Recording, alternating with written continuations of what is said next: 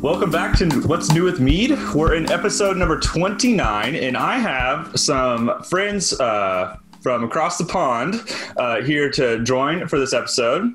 I have some staff from Gosnells Meadery, and I have Tom and Will. You guys, how you doing? I know that you guys are about 5 hours ahead of me, so you're closer to the end of your day than me. Just after 5 o'clock. Yeah, it's 5 o'clock, yeah. We are almost done with the day. Yeah, it's been nice. It's been a good day. Yeah, I did. Yeah. Let's not do a roundup of what we've been up to today. No, it's busy at the moment. So we are just going to come out of lockdown in the UK start of April, like middle of April. So we're looking forward to that. And we're getting our tap room all ready for the public to come back into, and generally the trade and customers and everything, life starting to return to somewhere approaching normal. Is the idea? Yeah. That's nice. Yeah. So, can you tell us about Gosnells? Like, what's your story? Sure. So I'm Tom Gosnell. I founded the business in 2014. I always forget, but it's been a little while now. And we make mead, and we're the first meadery in London for about 500 years, from what I could see. Oh, wow. And we obviously make mead out of honey. We kind of specialize in lighter hydromels. So most of our range is kind of either 4% or 5.5%.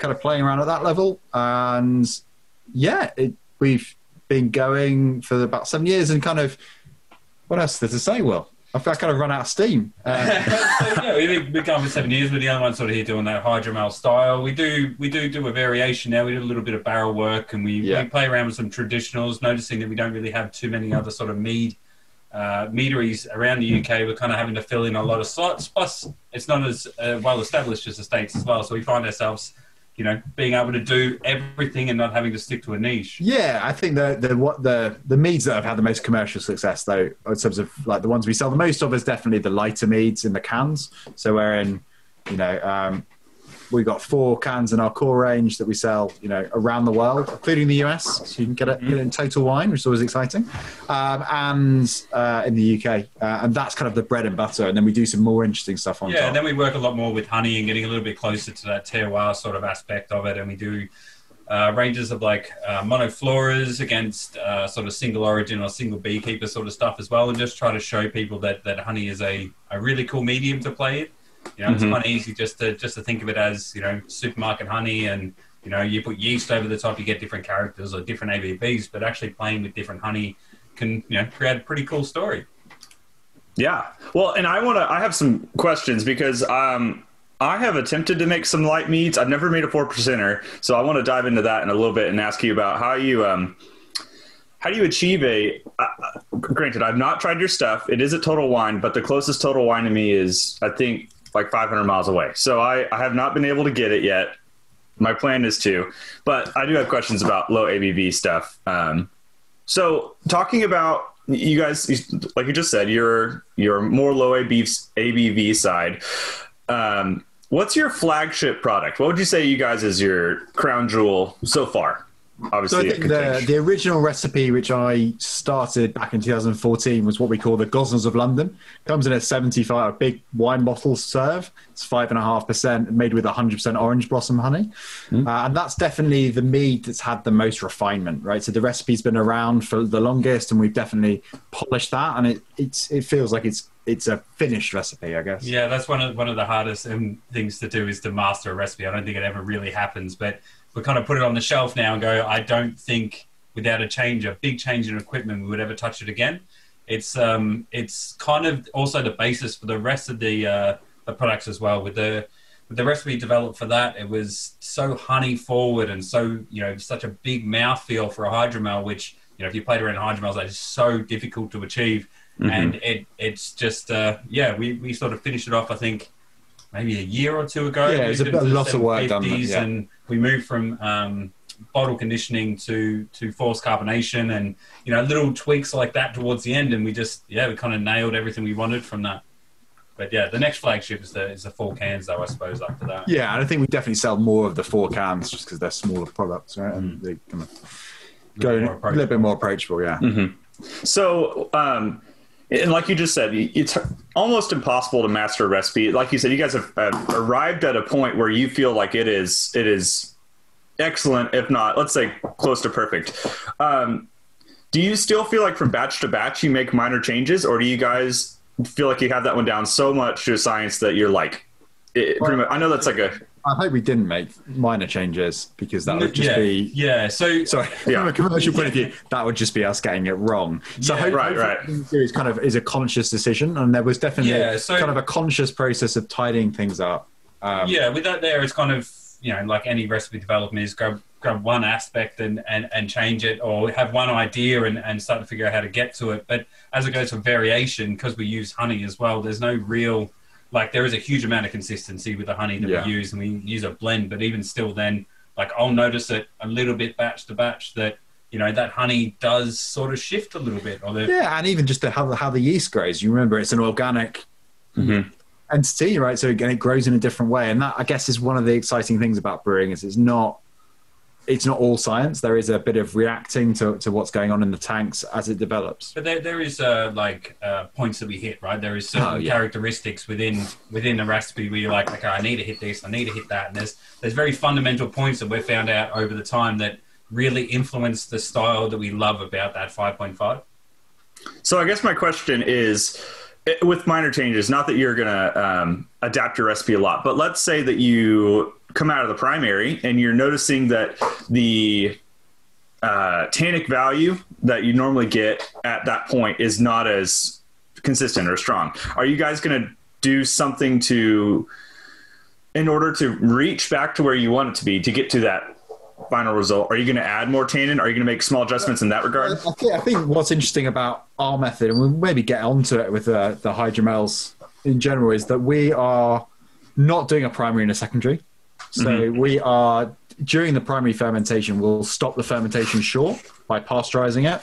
So basically, when it gets to normally about 2/3 is roughly where it ends up, you'll then stop the fermentation by pasteurization. So there is a because technically there is a secondary, but it's not a usual secondary, right? Because we do sit in a conditioning tank and carbonate, right? Yeah, okay. So without that there, we need to be able to drop the yeast out of suspension, which you do through filtration, but there's also carbonation tank, but it's not your typical... It's not a typical primary secondary. So I guess, in answer to your question, there's occasionally, it's about picking that point, about when on the fermentation curve you're gonna pasteurize it and stop it. And yeah, there is, and I guess we would maybe bring that.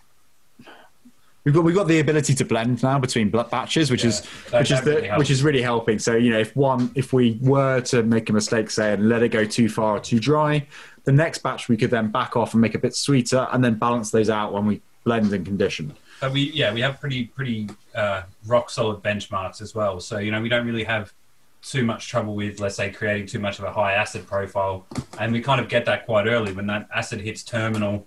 We kind of know, we're like, we can see curve against curve and go, okay, that acid profile is exactly where it should be after 3 days, or that gravity point, like that SG is where it should be after 3 days, and we can kind of control it, and we know the way to control it too. So let's say we produce too much acid early on for some reason. Let's say we dropped the cooling system didn't work, or someone didn't set the cooler at the right mark, which it happens. Human error always works. So you'll start to notice that, and then you can use your basic sort of control measures of temperature, or whatever else you're sort of using to control that process. You can then start to adjust from there. If you've got too much acid up forward, drop your temperature down, and that acid profile will just start to even itself out. Or if you produce too many high alcohols at the start, same sort of time, or it's extending your fermentation lengths as well, which is something that you don't really get when you're doing quite big meads, where you're sort of left up to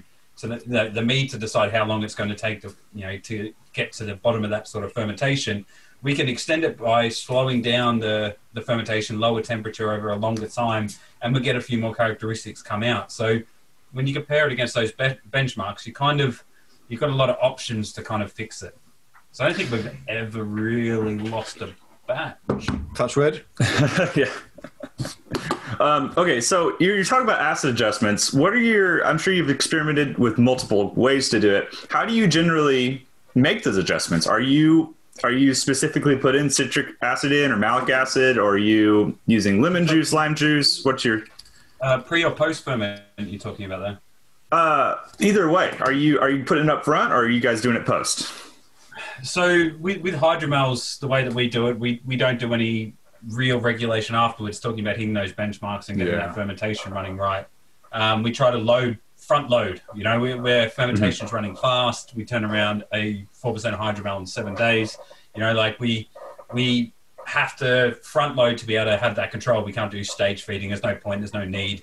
There's not that much stress on the yeast. But pushing up further, then we'll do some, we might do some adjusting on the back end if we're, back sweetening or pasteurizing in that way, same as you do for, just balancing any sort of flavor profile out.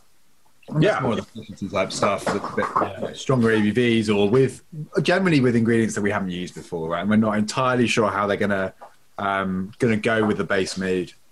So yeah, there's a bit of regulation at the end. Yeah, we front load, and we even front load when we do higher ABVs as well. Okay. Above that sort of 13%, we won't really stage feed or stage nutrient feed.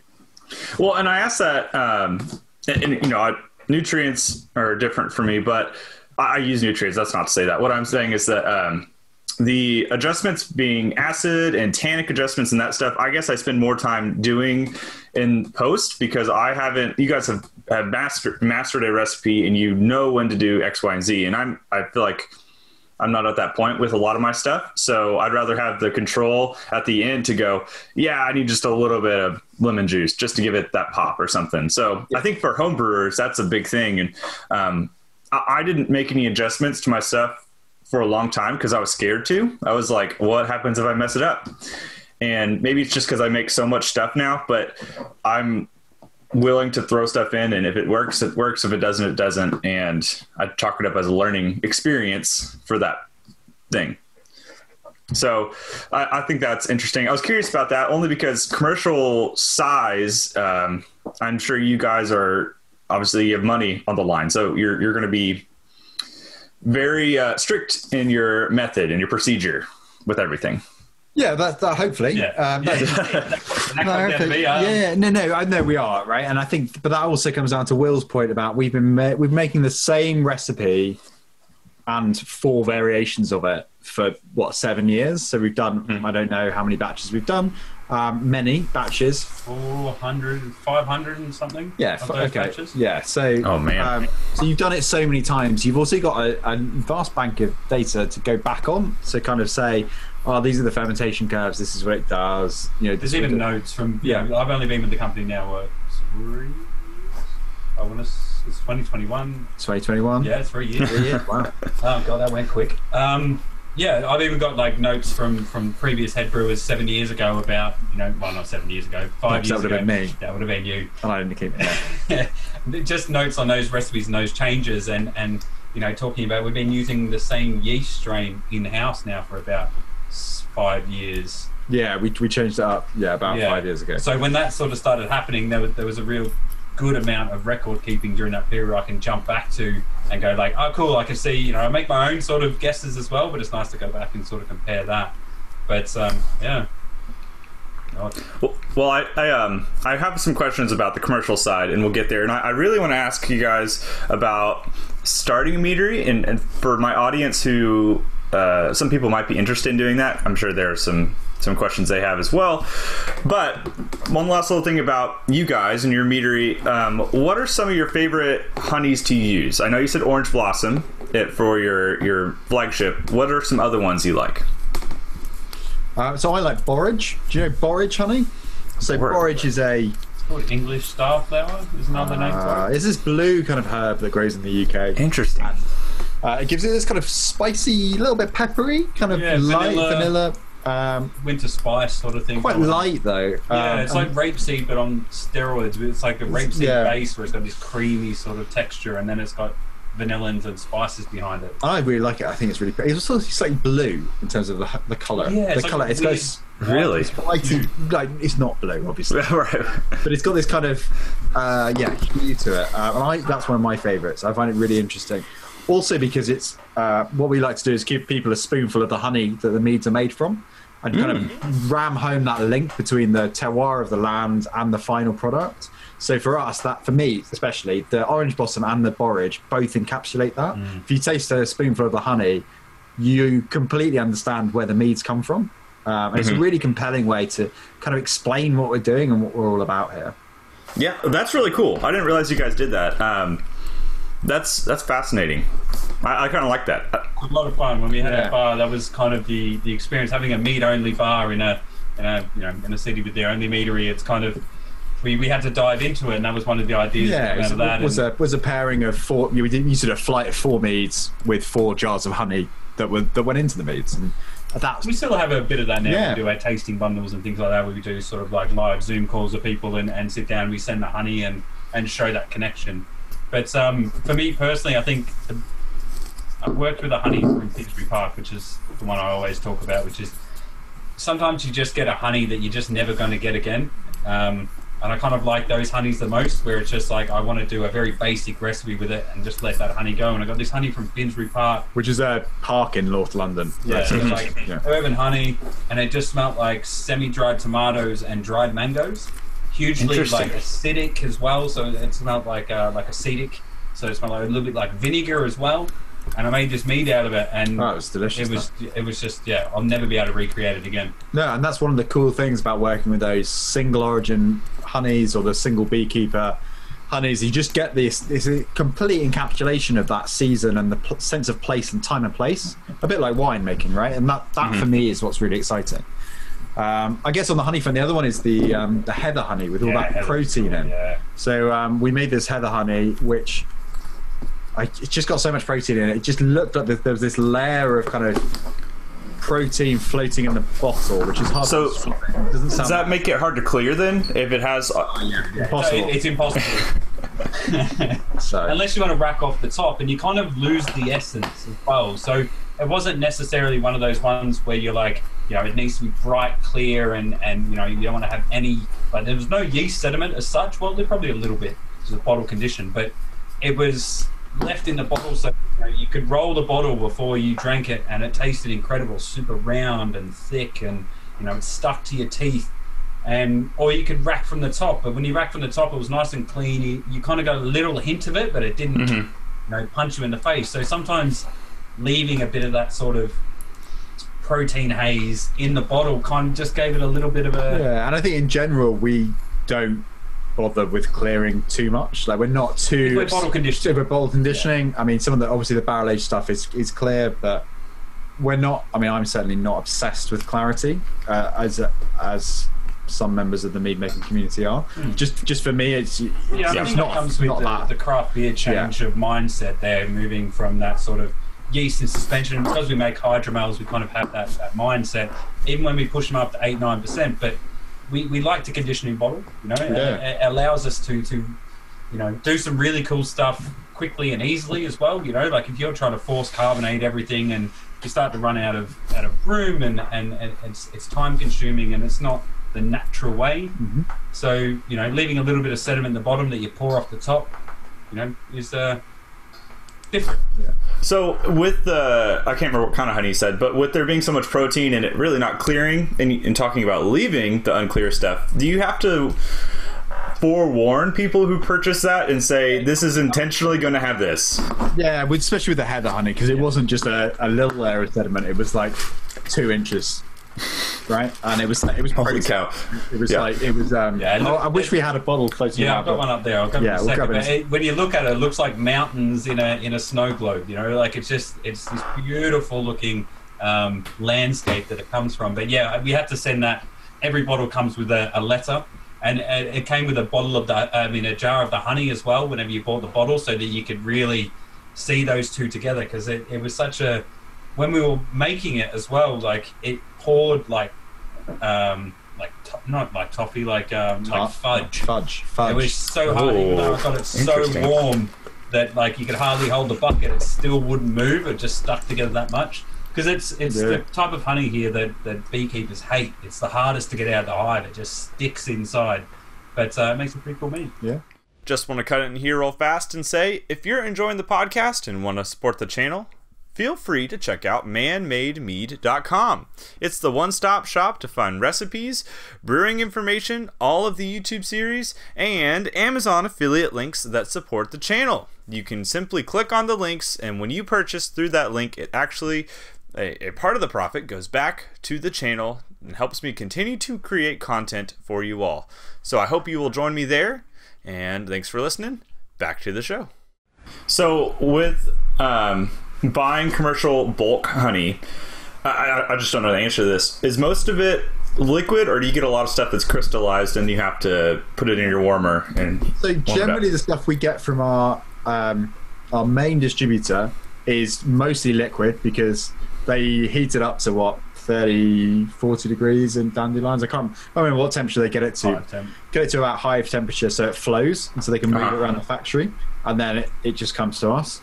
It will crystallize. But it will eventually crystallize. If we leave it sit for long enough, then it should crystallize. And then the stuff we get from beekeepers is varying, and varying extractions as well. So varying bits of wax and hive in the honey as well. Have you experimented at all with honeycomb or anything in a brew before?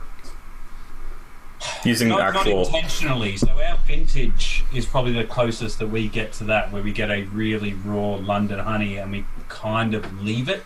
Yeah. And that's that idea of sort of grabbing hives from the same place every year and brewing the same way, and just sort of showing how that sort of changes year on year.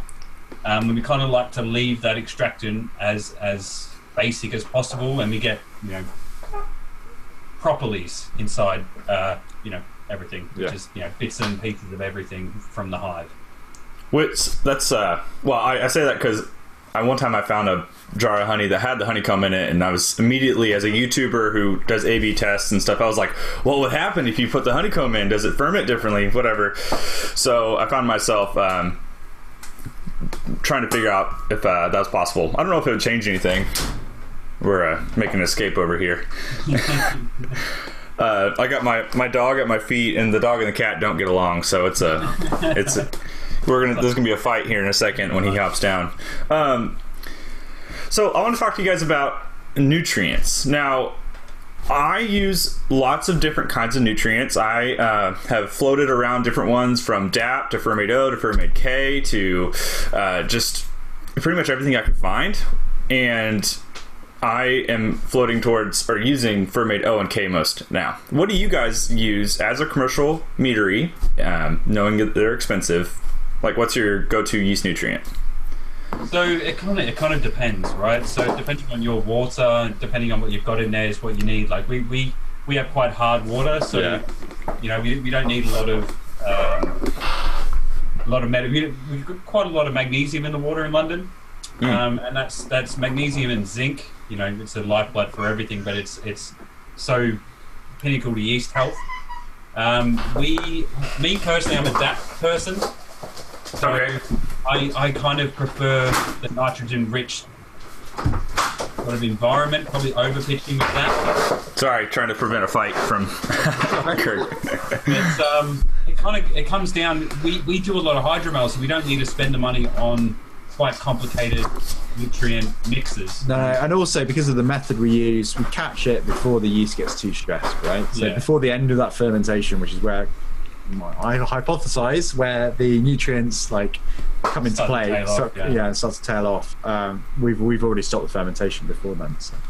So what yeast are you using then? If you're stopping generally at 4 to 5%, what yeast do you guys use most?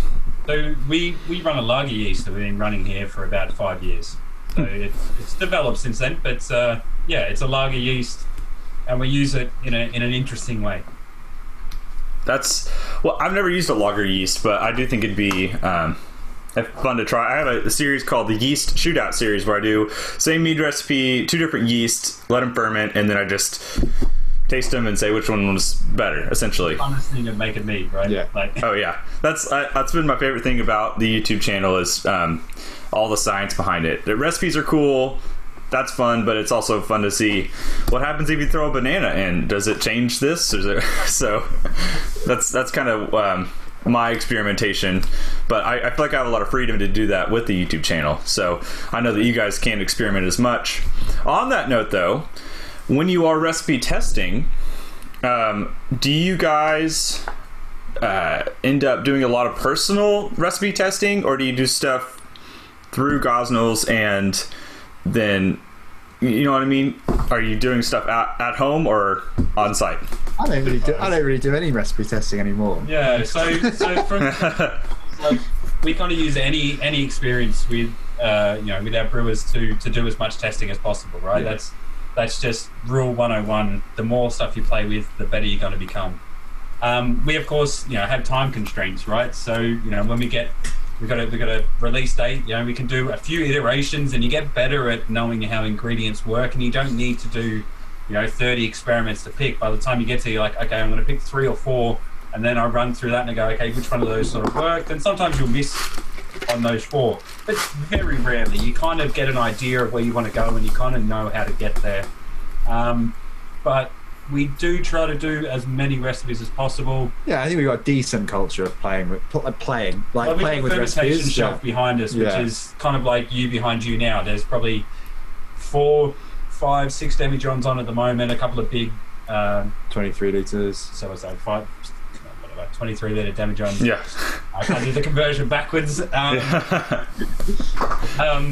yeah, we try different things. We also pull a lot of stuff off the main ferments we do, and just play with it. When you've got 1,000 liters on, to pull a 5 liter demijohn off and just go. Yeah, and what happens if we run that dry? What happens if we add this now instead of when we're going to post ferment? Like what happens if like you said, we throw a banana in this? Like we've got the ability to. 5 liters here and there is quite easily missed, and gives us. I'm looking at Tom because we don't really talk about that. But. Well, no, but like the other day, and I was like, oh, what happens if that goes dry? Like, how do if we dry out our hydromels completely, as opposed to leaving them with some residual sweetness? And I actually thought it tasted all right. Actually, it was really good for the summer, like really dry, really easy. What we describe as eminently smashable in the UK, just like the sort of stuff you just toss down. So, and actually came up with quite a lot more body than we were all expecting, and it was one of those nice things. I think we tasted it on our podcast a couple of weeks ago. We were surprised about how clean it came out, and we're like, we know our stuff's really good, but very rarely do we run it past the FG, and it still had everything in it that we kind of wanted. Yeah. So do you guys do any, within your experimentation, do any barrel aging of any sort, or are you? Yeah, I mean, I guess we've only got 3 barrels? 3 barrels at the moment. So when we say experimentation, we do sell everything that comes out of there, basically. So we kind of turning over those barrels and making them work reasonably hard. Yeah. So we do we will put things in there that we know that works, right? And sometimes we'll run a bit of a short fermentation through the barrels. We've got one of the bigger barrels which we've had for years now, so it's lost all kind of oak character to impart. Like there's nothing much more to give, but it does give this beautiful kind of surface for the oxidation of the mead. So the kind of we use it in a slightly different way now, and also because we don't have enough fermentation vessels. But yeah, and it's also cool to go from batch to batch in that there. So we did a boucher not long ago, and before that there I lent it out to a local sake producer here in London, and they did a plum sake in there, and then I just was, as soon as, because he asked me, he's like, oh, do you mind if I do a plum sake? I was like, yes, go ahead, go nuts. Don't rinse it out when you give it back to me. Just let me hit it. So I hit it with a little bit of warm water, cleaned the yeast out, and then just brewed a boucher straight over the top, and you can get that nice plum character, that almost pruny character come through on the boucher. And that's kind of what's great about that barrel, is that from batch to batch, like we do a traditional in it, but before that we did a boucher. So now I've got a little bit of that caramel character come through.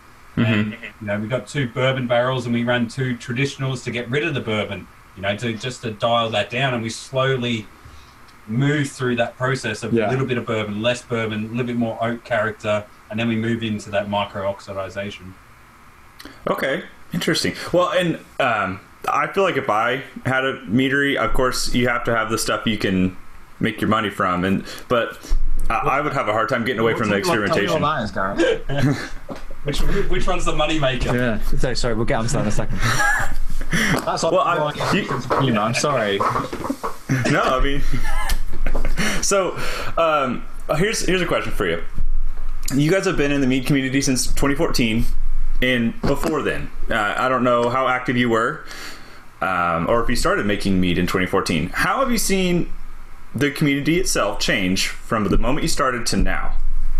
So I think I started making mead where 2008, 2009, and I kind of read everything there was on the internet that I could find and kind of just got cracking on my own. And I think I came to the conclusion about 2009 that nobody knew what they were talking about, really. There was so much misconceptions and everyone was contradicting each other. So I kind of bought a couple of books and then just went on my own. And then for me, it was more of a solo hobby. It was less of a community thing, I'll be honest, rather than interacting with other people. It was something that I was doing as a hobby for myself, and then set up the business in sort of 2014. And I think mead in the UK was just non-existent. Like when I set it up, it was there was just nobody, and nobody even knew what I was talking about, really. At least now we've got to the point where most people at least understand that mead is an alcoholic drink. Yeah. And that we're not selling meat. That's the normal one. Like, I'm not a butcher. You spell meat. That's funny. So I think there's much more of a community, and I think particularly in the UK, where obviously we're based, there are a lot more mead makers, and there's a lot more going on. It's still small, it's still pretty tiny, but there are more and more people emailing us saying, "How do I set up a meadery?" Which is always a good sign. Yeah, and like I started making mead in 2017 when you joined us, right? Yeah. And like I came from making wine and beer and playing around with things, ever since I was a kid. And I think that the mead industry kind of reminds me a little bit of when I fell in love with craft beer at the early stages of craft beer. There is a really strong I just want to learn characteristic in the mead community, which is really really engaging when you see people who aren't there to throw their egos around like you get sometimes in the beer community. Yeah. People are just like, what are you doing? What are you making? How are you getting there? Like, what have you found? And I really just love that enthusiasm for learning. And yeah, you're right, because I think certainly craft beer in the UK has got very... Well, that's not very. Yeah, that's it. It's got a little bit cliquey and a little bit cool, if that makes sense. So there's a lot of hype chasing. And people want to be cool, and that hype brewery. That's not what mead is at the moment. Like, let's be honest. And it's just really cool to interact with other people. Like, we were talking to Ricky from Gronfell last week, and we had a beer with him on Friday virtually, and it was awesome. It was just really cool just to hang out and just be like, hey, stories. And just be like, oh, do you remember that time? Yeah. Have a little bit of a cry. No. Yeah. Well, Oh, go ahead. Good. No, I was just saying that it's nice that it's still that way, and even though that it's growing, I don't really see that come into fruition yet. There's not the... No, we're quite a long way. I don't know anybody who's put their hand up and said, I'm the mead expert. Well, and Tom, you mentioned when you started that everybody's throwing information around, like it's biblical fact for mead. So what are some things about that as well? Yeah. Like, even beer brewers are awful at just taking a piece of information and that's fact. That's gospel with no backing up, no science. So sorry. I was going to say, what are some things that you maybe still to this day hear that you're like, I don't believe that? You know what I mean? What are some of those myths, mead myths, as I would call them? You need to age mead for a year. That was the big one that I came up against when I was starting. Everything I read at that time was, you need to age it for 6 months minimum before it tastes good. And you're like, yeah, there's a bit of truth in that. Like most things, that if you turn out a 13% mead at home with no temperature control and stress the yeast, you probably will need to age it for 6 months. But there are other ways to do it as well. That's probably the biggest one. How about you, Will? I'm struggling to think. Maybe because I just don't really listen to anyone else. It's one of my stubborn... A lot of the misconceptions usually come around from the homebrew side, right? Yeah. And I've seen a lot of them sort of be done on your channel as well, raisins as nutrients. Coming from, making stuff in my life, I'm like, no. There's tannins in that. There's a little bit. There is some micronutrients, but not enough that you have to add a lot of raisins to do it, and then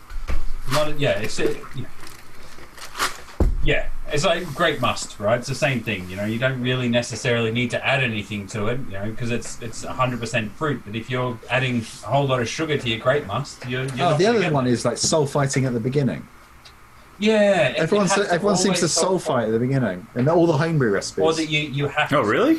stabilize. Yeah. Huh. It's a lot of the homebrew recipes when I started, you sulfited at the beginning, left it for however long it was, 12 or 24 hours, and then got to work on it. Which I don't know. I guess maybe. But Yeah, That seems sketchy to me. I don't know. I don't know. I've never tried it, but it seems like Just No, people just do it conflicting. right, so, like instead of like you would with beer, where you run it through the boil and that sort of kills everything off. Everyone's got that idea that before they start, they need to really kill everything that's in the must. And you're like, well, if you pitch high enough and your pitching rates are good, you got an organism that is pretty resilient. Yeah, the idea is it outcompetes everything else. You're making an environment for that one specific yeast. Yeah, and if you raise your alcohol high enough and drop your pH during that process, then that bacteria is never going to kick off again. Yeah. Well, that's I find those interesting, and obviously, Will said it. I attack a lot of those myths on my channel just because they're fun for me. But also, I do want to kind of get rid of misconception or confirm things because some things are true. I'm not saying I'm never attacking things that I believe are false all the time. I want to confirm things too. So, like the raisins as nutrients was the big one for me that I had heard in the beginning. That every single recipe had a handful of raisins in it, and that was it. It didn't talk about yeast nutrient, but it said throw some raisins in. So stuff like that was interesting when I first started, and I continually to this day will still try and find those weird myths and beliefs that people have and see what I can do with them, because I think it's important for us to learn about them and their validity or if they're invalid. Gareth, have you done one on boiling honey? Or like I not full boil. I've heated honey. I did it. I did low heat pasteurization on one, and then I did a similar test, but I haven't done true boil other than, only to about 140 Fahrenheit, which is low pasteurization point for me, for 20 minutes, and then I mixed the honey in. Same thing for the other one, and I honestly didn't notice a big taste difference between them. Now it wasn't very hot. And we're using a really good quality natural honey with loads of bits in. We were trying to minimize the heat treatment of it to try and preserve that. But it'd just be interesting to see. Well, maybe we'll have to have a look.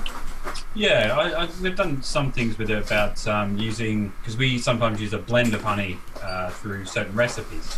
So we kind of tried putting in different honeys at different temperatures. And, if you put a more delicate honey at a hotter temperature and then add a more robust honey, like a more sort of body-rich honey at a lower temperature in the same boil, you're going to get a different profile. You're going to lose a little bit of those nuances because when you heat, when steam comes out of something, you're taking other particles with it and other compounds with it as well, So, how much that affects is probably a little bit of perception more than reality. But, for us, that's what we sort of found. So we always add the body honey first and the more delicate honey second when we're doing blending. Well, that's because we drop the temperature.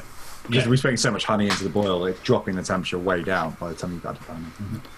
I do think that there would be a chance if I had heated it for longer that it would change it, but I was also worried about getting too close to the Bochet side. If I heat for too long, then I'm caramelizing certain sugars, and that's not an equal product anymore. You have something that has a different profile. So I didn't push it super far in my test, but I would be curious to push the line a little bit and see if there is a difference. Because I know a lot of old recipes, this is another test I'll do, will actually heat their must and do a similar thing. And I haven't done that. I'd be curious to see the difference between heating the must and not.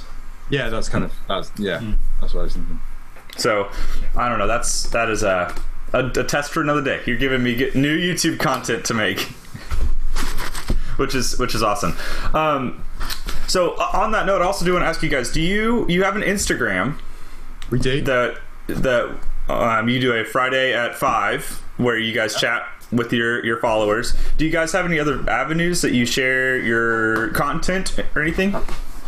Yes. So we throw out of those a podcast from our IGTVs, so not everybody likes to see our faces, or and that kind of does a lot more than our IGTV. Yeah. So most people are listening to us on the podcast, which is on like Apple Podcast or Spotify or across it all on Acast and Google Podcast and all that sort of stuff. And it's just the Mead podcast, and we just sit there. We started off during lockdown for that community sort of aspect, but also because we were kind of missing being able to just sort of talk to people and have a reason to talk. And it's been really good, and we've had some great guests like meaderies all around the world, and we're trying to mix it up with some other bits of drinks industry professionals as well on occasions, but mainly mead makers, beekeepers, that kind of thing. Okay, so I'll make sure and plug those things too in the description if you're watching the video or on the podcast itself, but they'll be down there. Now, I have a few questions, and then I'll let you guys get back. I know you said you still have work to do, so I don't want to hold your time. Well, that's why we're happy to chat for as long as you want. So I want to ask you about commercial meadery business. You said people come to you all the time and ask, how do I do it? What do I do? What are some tips you would give for somebody who's interested in starting a meadery? I know that it could be different being in London compared to the US or wherever else in the world, but we're particularly fortunate in the UK that the regulations and the paperwork isn't that onerous here. Mm-hmm. It's okay. It's obviously you need to do it, but it's not. It's like a week or two's work. It's not months, if that makes sense. So it's relatively approachable from that point of view. The other one is, I think, what I kind of, there's a lot of like mistakes we've made over the years, but fundamentally it comes down to some sort of business 101s about like, what are you actually going to make and how are you going to sell it, and how, what is your route to market.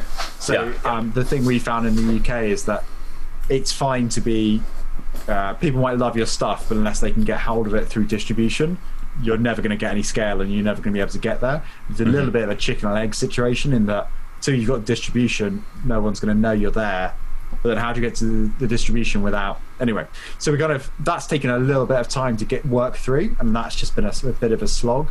But I think if you could nail the distribution, that is the sweet spot, right? So being the only meadery in London, who was your go-to for these questions? Because I'm sure there are days where you were like, woke up and you're like, how do I get to distribution? Did you contact anybody? Was it Googling? Like, what'd you do? Cry a lot, Gareth. Cry in the shower a lot, thinking my mead. No, well, who do I ask? Over the years, I've built up a really good network of industry people, i.e. other brewers, other winemakers, other soft drinks producers, and generally by helping out other people as well, you build a good network, and then you say, I don't have any cans, where can I get some more cans this week? There's a can shortage, for example. Or that's real or I am sending some stuff to Korea and I don't know how to do the paperwork for that. Who do I know is shipped to Korea? Or and that works both ways, right? So you're happy to help other people, and generally the community in London is most people have made a conscious decision not to be working in corporates or finance, so they're kind of relatively like-minded people. So that's how I've approached that. But there are often many problems that you have never solved before and you just need to solve. Hello, podcast listeners and watchers. If you are enjoying this podcast, check out my Patreon. It is patreon.com/manmademead. For $2 a month or more, if you want to support the channel more, you can gain exclusive access and early access to all of my videos. You can also support the channel, help me create new content, and rest easy knowing that I am able to do more with this mead community. I hope that you enjoy this podcast, and I hope you will come and support me on Patreon if you would like even more mead content. And because I feel like I would do that. I mean, thankfully we have Google now, and you can get on Reddit and somebody's had the issue or has been through what you're going through. But commercial meadery stuff I feel is different, just because it's still growing. There's still lots of questions, and we have to dive in different ways. So the one question I had, because I'm curious, what were some of the challenges you ran into but you weren't expecting with like a meadery. Is there anything that you wish you had been forewarned about prior to owning one? Oh, wish I'd been forewarned about. I guess it is around. I mean, and this is my own fault. It's probably around how important the brand and marketing side of the business is. Right. So how integral that is to the product. You can't just get away on something that tastes amazing. That's, if I'm being generous, 50% of the product. Right. It is so integral to what you're doing.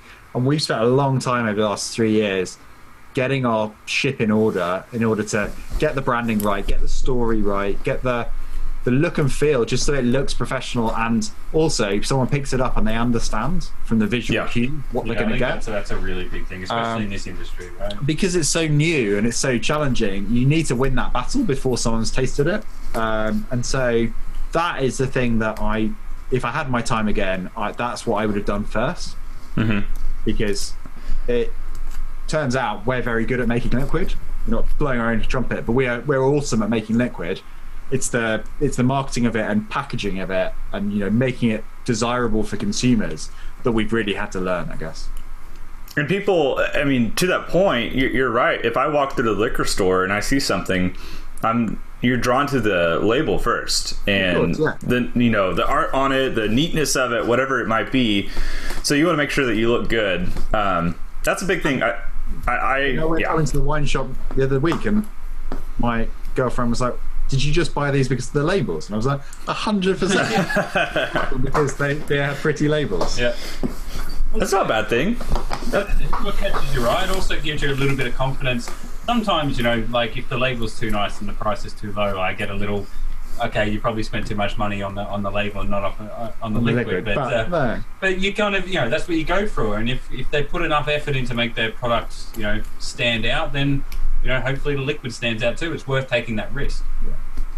So this is sort of similar to a question I put up there, but prior to creating your meadery, do you feel like you had 3 or 4 recipes that you were super confident in, or were you like, I've got this one and we're just gonna dive in? I didn't say I had one.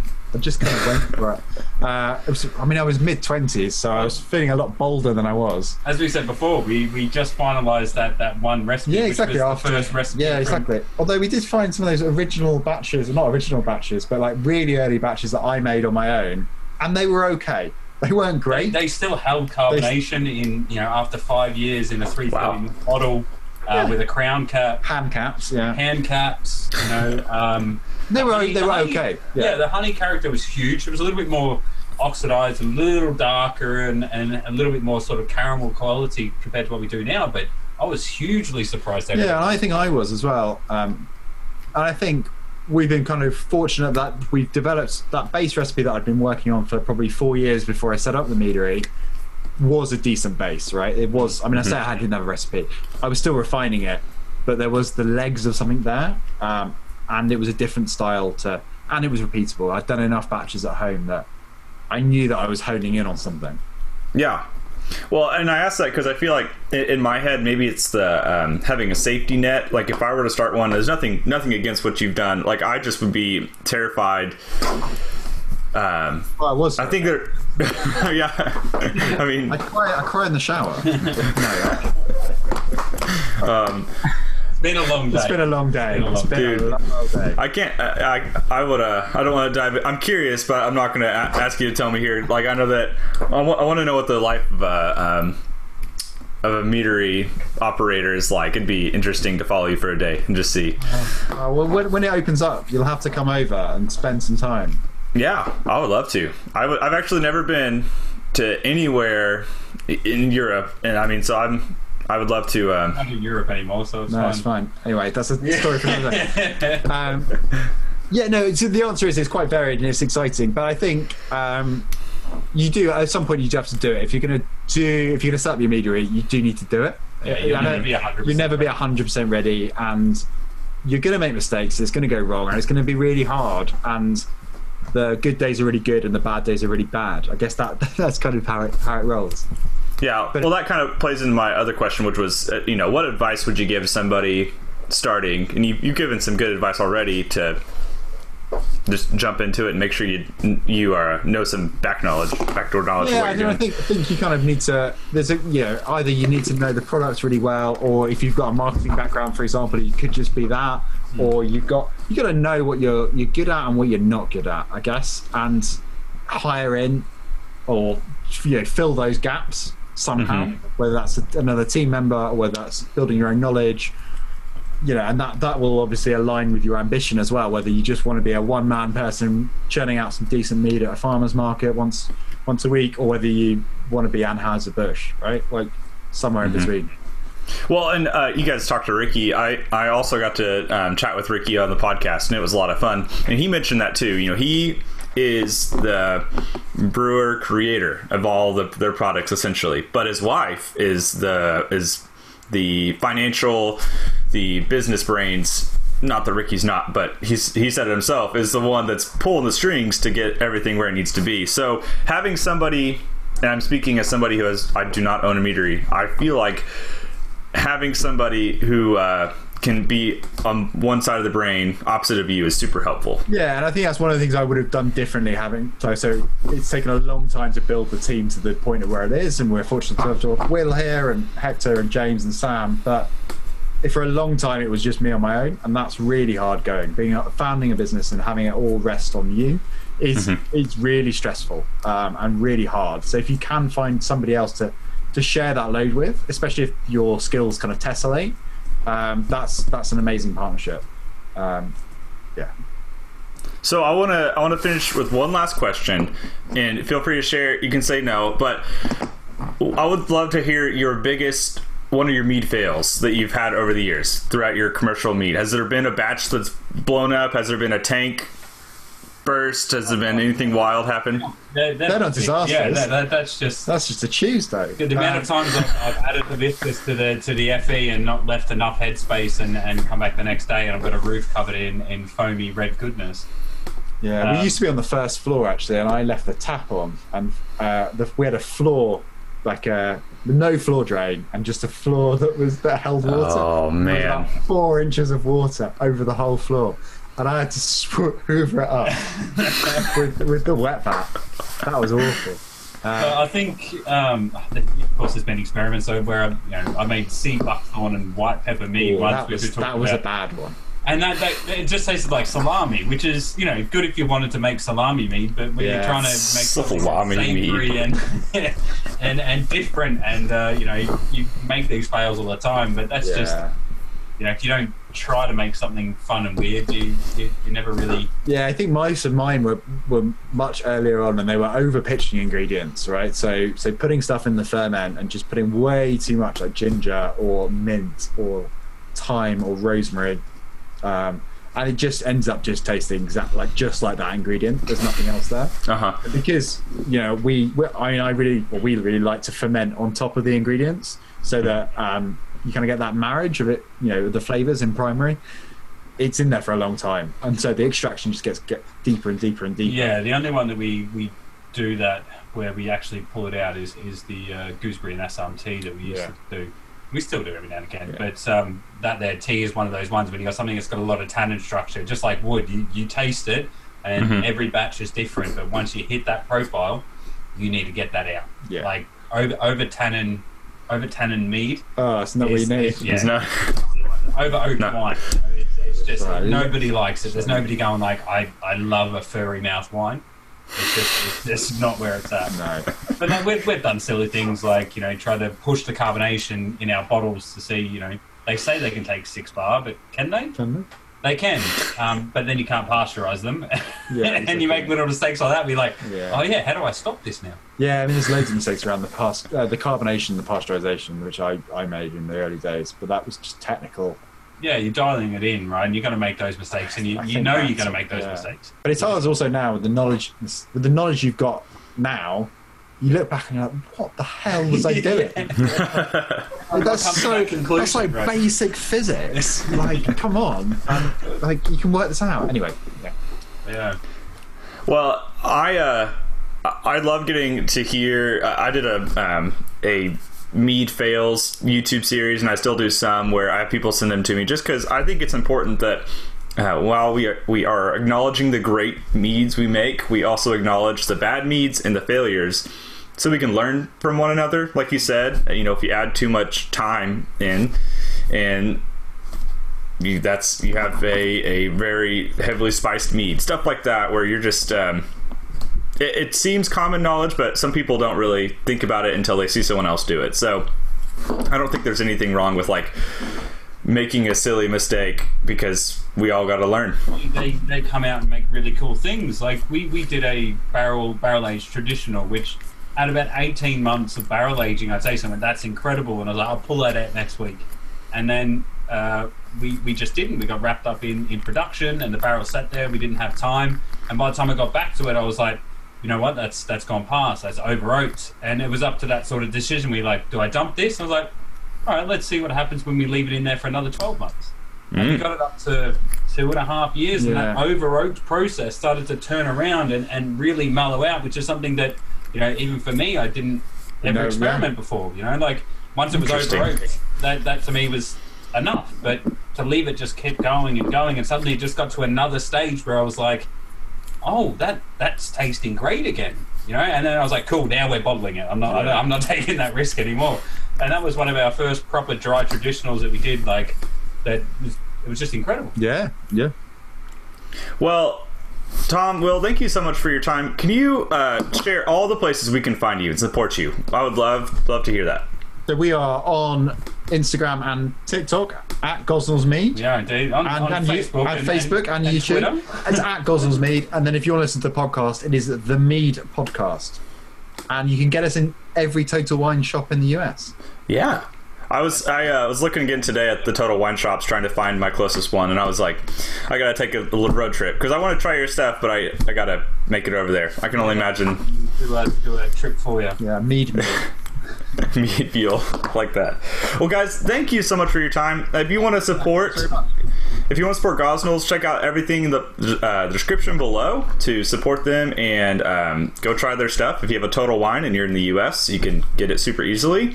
And I would love to send everyone I can your way, because you guys are awesome people, and I'm gonna try your mead one day when I can get to it. Thanks very much. We'll sort it out.